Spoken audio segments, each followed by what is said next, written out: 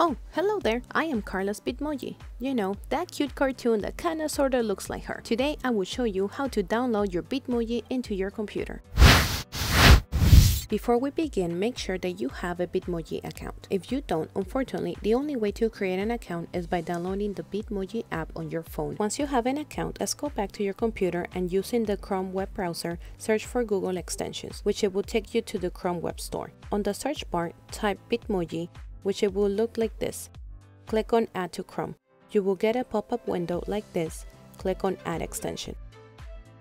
The extension has been added. When you see this, let's click on it. When you click on the extension, it will ask you to log into your account. I have my account through Snapchat, so that's how I'm going to log in.